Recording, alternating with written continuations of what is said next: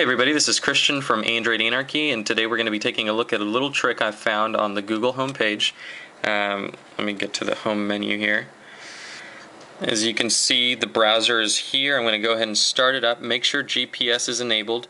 Here in a second you'll see something pop up at the bottom. There you go, Waco, and Near Me Now is underlined.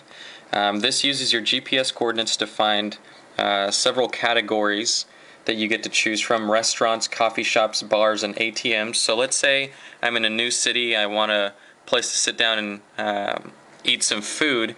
It gives you relevant information depending on how many miles away your search results are from you. Pizza, cafe cappuccino is there. Let's go ahead and click on the very first one, see what information it gives us. It gives us the name, the address, website, phone number, and a map.